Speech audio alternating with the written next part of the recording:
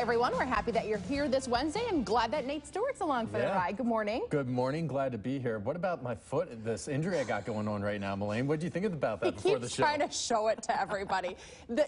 I have never seen a foot turn those colors. It is bad. You know what? Anthony Dommel looked at it yesterday. I think he summed it up perfectly. He looks at it and he goes, "It looks like your foot is dying." It kind of. So give the brief background for people who haven't seen what happened. Right. We had family in the area this weekend. I was playing a game. I went to jump over this fence to get this ball. Okay. My foot got caught up in the fence. My body went. I have a severe sprained right foot right now, and you've seen it. Go to my Facebook. Swollen picture. Right. He's been very open about this process. So if you're into that kind of thing, just go to Nate's Facebook page. Well, I think it looks awesome. It's pretty gnarly looking, but that's just me.